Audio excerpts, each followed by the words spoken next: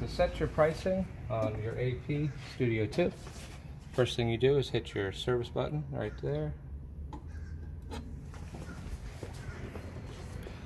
Come around to the front. It's going to tell you some errors. You can hit that pound key if you see any, and then star key to clear your errors.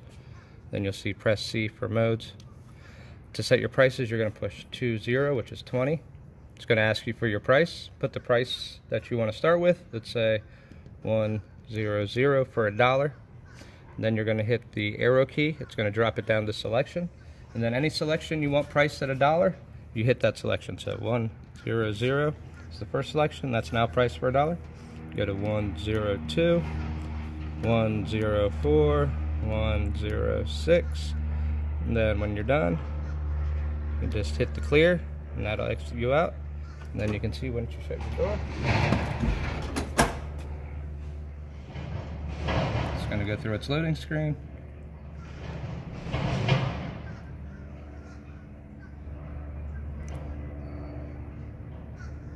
Okay, see if I press 100, it's priced at $1.